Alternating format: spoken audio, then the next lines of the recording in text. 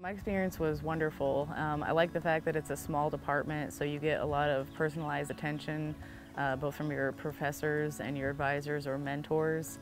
It also offered a really wide range of things that you could learn about. So if you were interested in greenhouse and vegetables and ornamentals, you could learn all of that in the horticulture department. You can specialize if you want to, but you don't have to if you don't want to either. So some of the classes you actually get to work with the plants, and so you get to have that experience where you learn how to propagate, how to make more plants, and just really get in there and work with them. So it's a nice mix of both, academics and also the hands-on learning as well. It's a lot of fun because we do so many different things. So, if you want to learn how to grow plants in soil, you can learn how to grow plants in soil and pots. They also have a lot of hydroponic research that they do, so you can get your hands into that as well.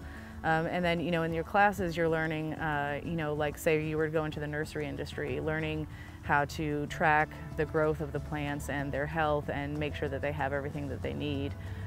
So again, just more of that hands-on experience that you're learning in the greenhouses. Floral crowns, again, for different weddings, and just seeing all of the different things that you can do, and also learning the whole process. Really learning about the whole industry is very interesting.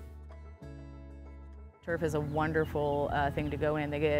You get to learn about all different types of grass, and then also get hands-on experience working possibly on the athletic fields, working at local golf courses, working out at the ag extension farm, and just getting to see all of the different types of grass, how to maintain it, how to have that perfectly green manicured golf course is a huge part of the horticulture department.